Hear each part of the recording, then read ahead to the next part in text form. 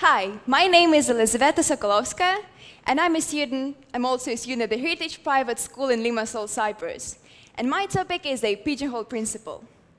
The idea of Pigeonhole principle first came to mind of German mathematician Peter Lejeune Gustave Dirichlet in 1834, or Schubfach-Prinzip, as they call it in German.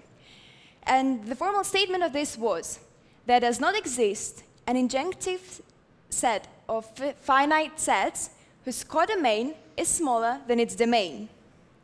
It is hard, but translating it to plain English, we can never put a bigger amount of objects into a smaller amount of boxes, unless in one box, or at least in one box, there is two or more objects. Let me explain it further. I will tell you that we have n+1 objects and n boxes. If I would put these objects into n boxes, one box will contain two objects. Pure logic, right? Well, yes. In this example, yes. But what about trying to prove that there are two or more people with exactly the same amount of hair in such a city as New York? It sounds crazy, doesn't it?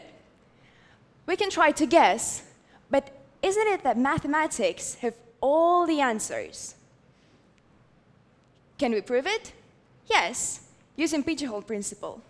But first, you might think that Pigeonhole principle, why is it called so? Well, if being honest, we got used to such names as Diophantine approximation or logarithmic differentiation, but definitely not something called pigeonhole. And I will explain you why. Well, the example was done exactly on pigeons where it got its name.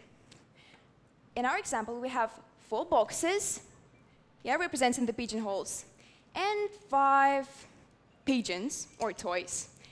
If we would put these pigeons into these holes, we will see that,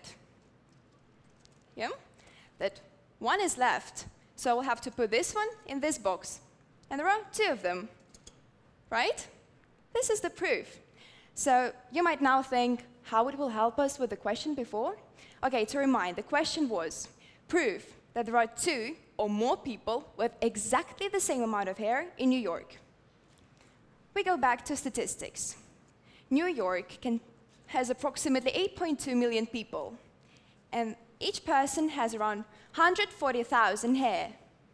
So, we see that these are pigeons, these are pigeonholes. We combine those 2, and there we go.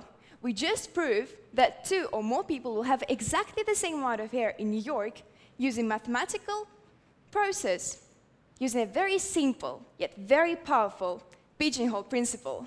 Thank you.